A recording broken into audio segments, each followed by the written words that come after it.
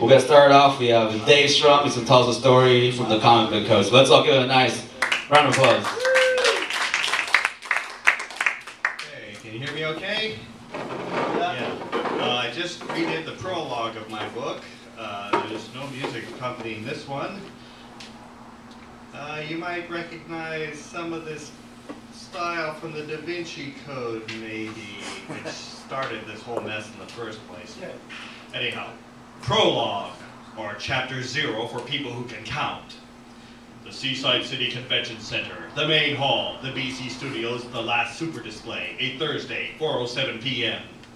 Renowned comic book artist Jack Dyerly staggered hands first towards the warm, flesh-like silicon contents of the double B portion of the 6-foot-tall Holy Grail statue in the blue supersuit with golden Grail chest logo instead of exposed cleavage.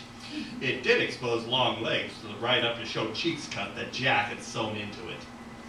His hands hit both targets and groped, even as his middle-aged 310-pound body undulated and bled, since it had 2 bullet holes in it. And as often the case with the dying, Jack had a flashback of his life, starting with the last 5 minutes. The Seaside City Convention Center, the main hall, the BC Studios, the last super display, a Thursday, 4:02 p.m. The tall, pale man loomed over Jack like a 6'3" lamppost in a dark gray robe. Jack sat back harder against the base of the 15-foot-high, cross-shaped, high-tech and LED blinking mock-up of the Superfix machine. The man spoke, chillingly, mournfully, Swedish accently.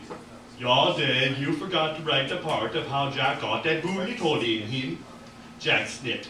"Yeah, and it ruined my rare Triple E Holy Grail t-shirt with the Got Supers logo." Oops. The Seaside City Convention Center, the main hall, the BC Studios, the last super display, a Thursday, 3:59 p.m. Creak went an unseen, ominously opening door. Uh-oh, better hurry, Jack thought. He tossed the last of Terry Silver's artwork onto the pile at his feet, then smugly scanned his dozen poster-side artworks now on the walls, sequentially showing Holy Grail going from C cup to Triple E. He fished his hand into his pocket while running his beady eyes over everything in the last super display for shadowy movements of fanboys wanting a Triple E sketch or someone else. His eyes slammed to a halt. The Interlected car's driver's side door is open. Big, black, armored, I guess a missile in a tank had a baby. Suddenly, a sound sounded. Whoosh! Jack turned his face toward the whoosh, settling, his cheeks wobbling. Nobody at the Golden Last Super Supper table. Thrones are vacant, except the sitting statue of the monk. Too bad the succubus statue hasn't arrived yet, in all its yummy, skimpily spandex, jiggly glory. Jack drooled slightly, then gulped loudly. The bad guy as always. He slowly turned around and jumped. The intellectual statue, in Batman-esque black cowl, cape, and full body armor, glared at him. Jack sneered. It was holding hands with the Holy Grail statue. "You don't deserve her!" The Holy Grail statue was sadly looking up at the open wrist and ankle restraints on the Superfix. Jack faced front again. He listened. Nothing. He pulled a match out of his pocket, lit it, and yelled, "Maybe this will flush you out!" He dropped it. Whoosh! Robe darkly flapping, voice Darth Vader, knowing.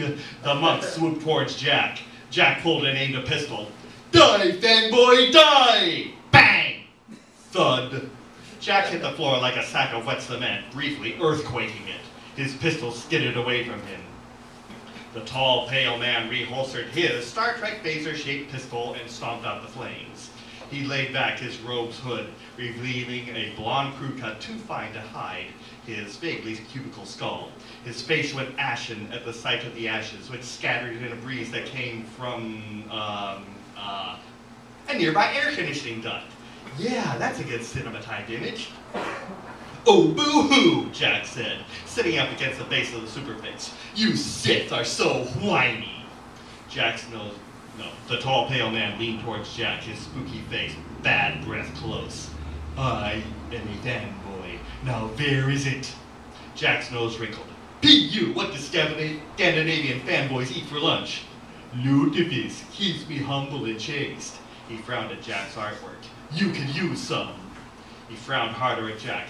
"For the scary last time, where..." "Oh, there it is." A long, pale arm shot out and yanked a graphic novel out of the large artwork bag next to Jack. The man nodded.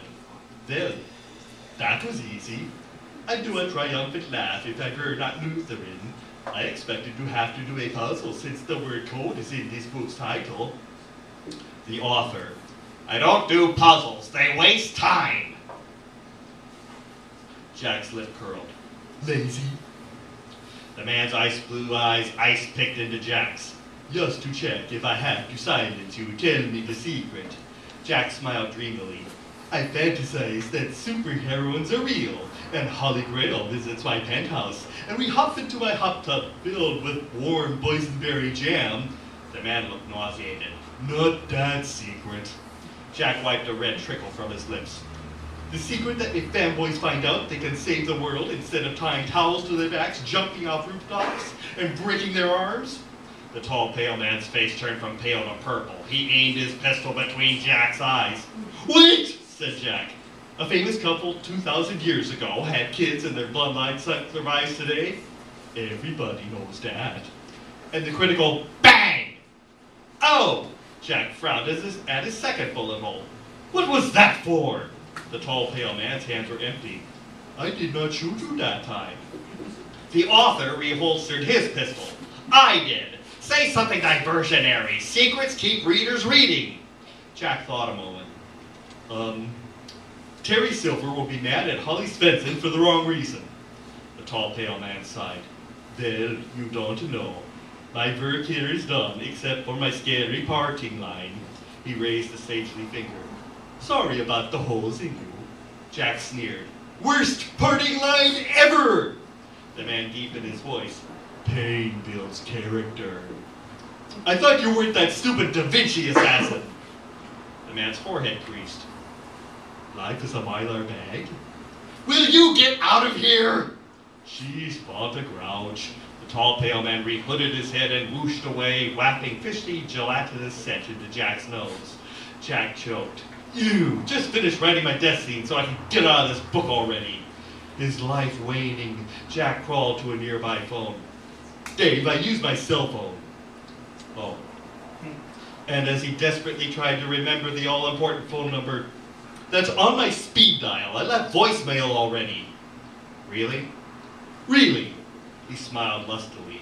Now I must summon all my remaining facilities and strength for my final task. The Seaside City Convention Center, the main hall, the BC Studios, the last super display, a Thursday, 4:07 p.m. Jack groped to the Holy Grail statue and wait. Jack, you still have to draw messages with your blood. Jack pouted, his hands still busy. Do I have to? If you don't, I'll shoot you again. So what? I got 2 bullet holes in me anyhow. And then the tall guy force feeds you lutefisk. Jack's face twisted with terror. No, anything but that. Sound effects. Draw, bleed, draw, smear, erase, draw, bleed, bleed, draw, done. Jack panted with low blood supply exhaustion. I'm done. Can I please die of my wounds instead of old age? Jack hoped that the secret would be used by the right hands. Gasp, choke, by the hope of the world. Wheeze, by the one who... Plop. Jack. Hello? You're not supposed to die yet. Come on! Okay. Poke. Oh well. Now I know what a mouse feels like, but what a cat feels like when the mouse it's been playing with stops moving.